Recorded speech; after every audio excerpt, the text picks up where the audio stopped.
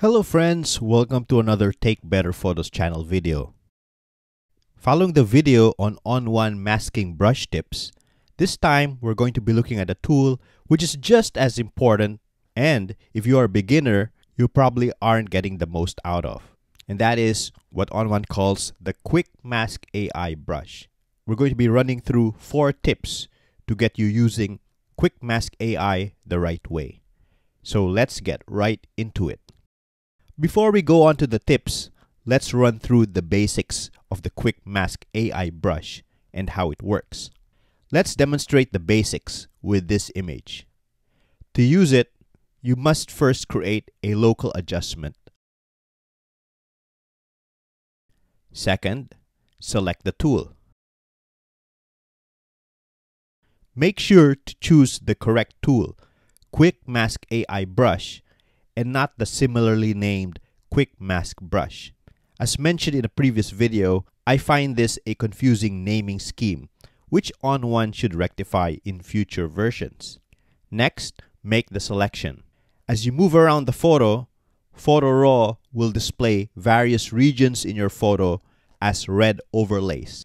Clicking on a region will create a selection and change the overlay of that area from red to blue. If there are additional regions you wish to select, hover over those and click. To remove a selection, click on it a second time. By the way, you may have noticed, while Quick Mask AI has brush in its name, it does not actually behave like a brush. Rather, it uses a point-and-click mechanism, which is a good reason to change the name of this tool.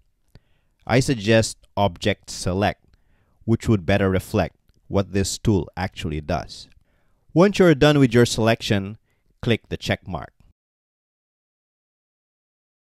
As you can see, this creates the mask. The Quick Mask AI option bar has 2 options, paint or erase. The behavior of this is a little bit confusing, so let me explain. If you've used other masking tools, you might have assumed that clicking on paint changes the selection mode to select, while clicking on erase changes the mode to deselect.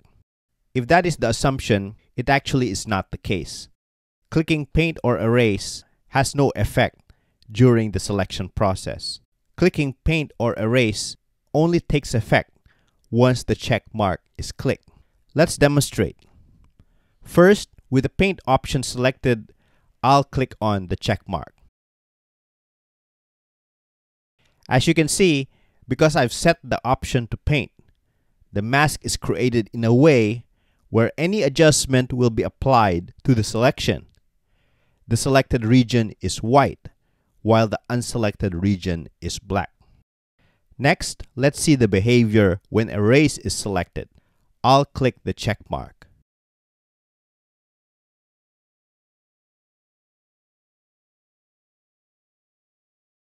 In this case, the mask is inverted.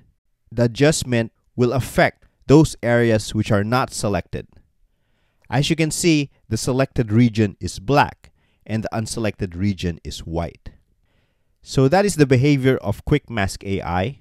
Let's move on to the tips. The first tip is to apply the Quick Mask AI tool first, before any other tool. Unlike other masking tools, Quick Mask AI differs in that activating this tool resets any previously created mask. Let's demonstrate with this image. I'll create a local adjustment.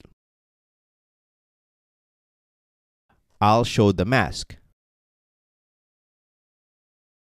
At this point, nothing is selected. Unselected regions is indicated by a red overlay. I'll use the masking brush to select the subject.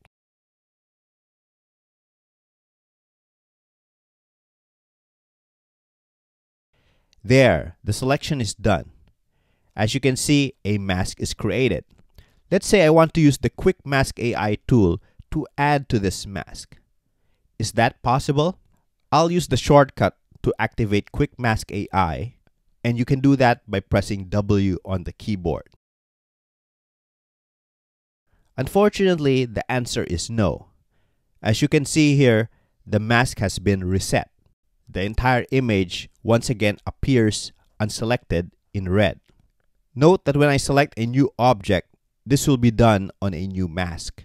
The previous mask is gone, which demonstrates the behavior that activating Quick Mask AI will reset any previous selections. Therefore, the only way to use Quick Mask AI is to use it first before any other masking tool. So that is the first tip. Let's move on to the second.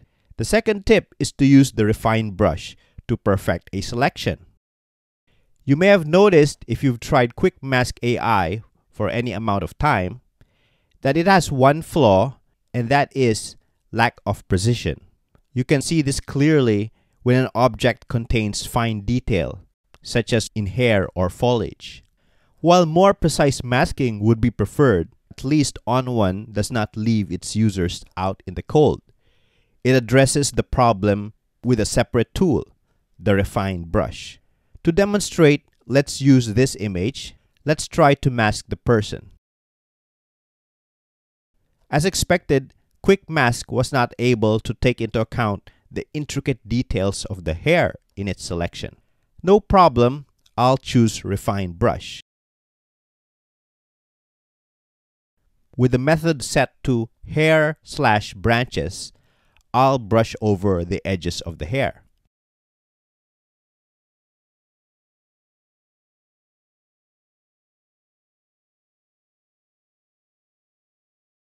If the refinement is not satisfactory, you can try to change the mode to see if it gives better results. There, a pretty good selection. Refine Brush also works great for trees and foliage. Once again, let's make a quick mask selection. Again, a pretty unusable result. Let's use Refine Brush.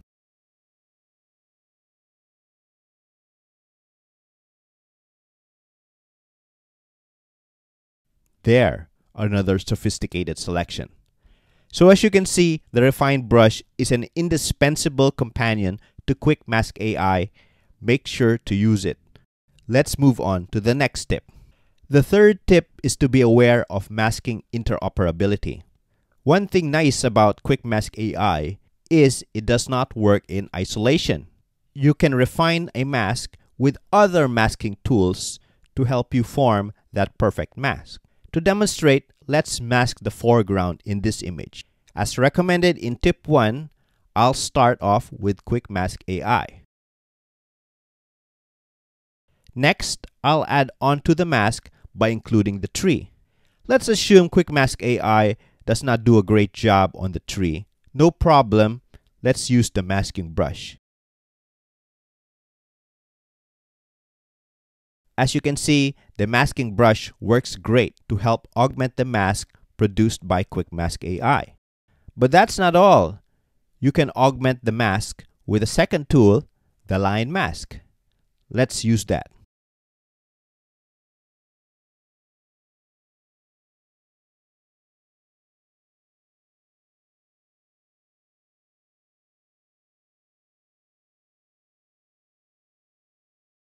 So as you can see, Quick Mask AI works great with two other powerful masking tools that can be used to solve any type of masking difficulty. One tool though that doesn't work as well is the linear gradient tool. Strangely, linear gradient will not allow you to add to the mask, only subtract from it, as you can see here. This is an inconsistent behavior with the rest of the tools, and I hope this is rectified in the future. The fourth tip is the ability to create cutouts with Quick Mask AI. As you've seen, Quick Mask AI is great for making precise local adjustments, but it can do more than that. You might not know that it is also a great tool for making cutouts, a la Photoshop. Let's demonstrate. First, it's important to make sure no adjustment layer has been created. Next, make the selection. Click the check mark.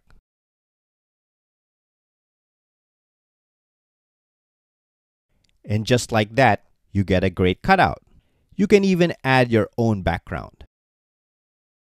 Another nice thing about Quick Mask because it allows for making precise selections. Cutouts can be made even if it includes complex hair, as you can see here. So there you have it, 4 Quick Mask AI brush tool tips. I hope you found this video helpful. If you are a beginner, I bet you weren't aware of Quick Mask AI's capabilities. Hopefully, now you know ON1 has provided all you need to create perfect masks with Quick Mask AI. Let me know if you know of any other tips.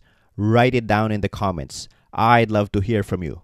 And if you like this content, don't forget to like, subscribe, and share to help keep the videos coming. Until the next time, I'm going to see you in the next one.